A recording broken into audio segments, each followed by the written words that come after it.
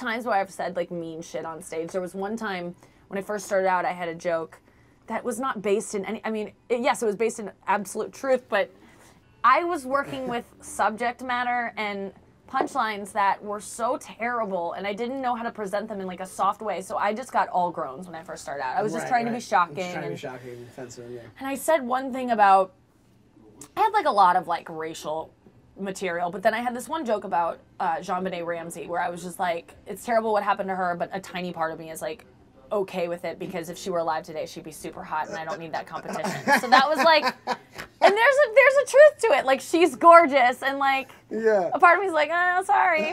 And it's that competition. Exactly. Thing. It's a terrible thought, but there's some like, I think girls can relate to that, like being that being so thoughts. selfish that you have those kind of thoughts. And I said that on stage once, and then afterwards.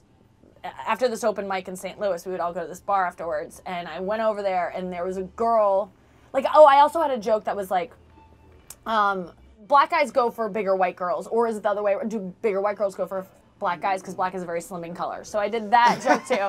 So then I go, those are good jokes. Yeah, It's like, how do you not see they're just jokes? Yes. So I go next door, and there's this bigger white girl crying to her black boyfriend and like very upset, and he's like trying to calm her down. She's kind of drunk, and she's audience, or she's like, yeah, all the audience goes to this bar afterwards, and I walk in and I'm like, oh my god, and she's like, fuck you, fuck you, and he's holding her back, she's like, yeah, fuck you, and I was like, oh shit. And so I'm across the room, and all my friends are around me like, it's okay, we'll protect you.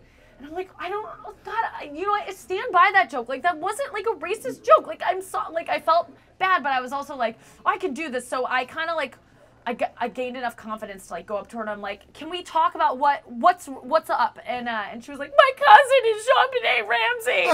And I was like, oh my god, I am so sorry for what your aunt and uncle did, but that's not my fault. No, I was like, oh god, and I just like I ran away. Like that was. Thought it was totally I thought it was gonna be like, hey, I'm not racist, but I'm like, no, I'm sorry about your cousin. Or it's like.